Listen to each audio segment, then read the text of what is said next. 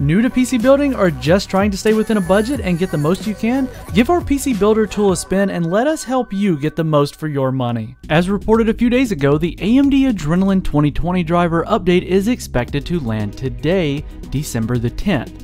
While we wait for the download to become available, the first details have been shared out by video cards pointing to a massive overhaul. First of all, performance is said to have been increased by up to 12% as compared to AMD's Adrenalin 2019 launch driver. There are also plenty of brand new features in this new AMD Adrenalin 2020 update, ranging from Radeon Boost dynamic resolution technique to a direct ML media filters for upscaling and visual noise reduction via machine learning. Last but not least, the AMD Adrenalin 2020 update comes with a complete revamp of their user interface.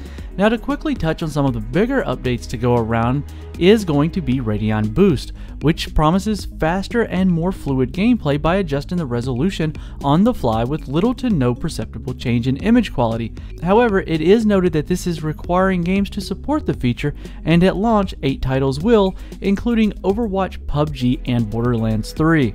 We see Radeon image sharpening being expanded to DX11 games as well as a sharpness control slider.